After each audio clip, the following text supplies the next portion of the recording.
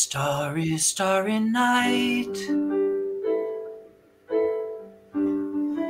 Paint your palette blue and gray.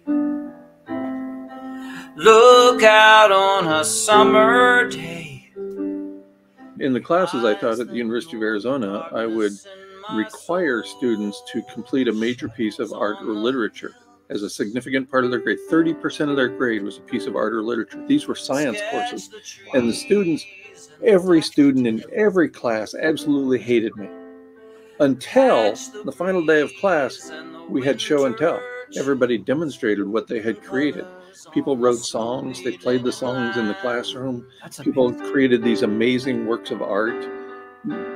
2 women in the same year made a quilt that attempted to incorporate all of the concepts that we had talked about in the course. It's amazing stuff. I think it's important to become a whole person, not be so finely focused. Here's the process of academia. It goes something like this. You learn more and more about less and less until finally you know everything there is to know about nothing at all. That's how the academy works. That's how universities operate. But I don't want to create students like that. I want to create students who have a sense of wholeness about their lives.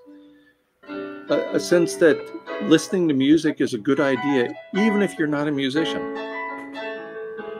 You know, these are the things that are important that almost never get discussed in the university system, in my experience anyway.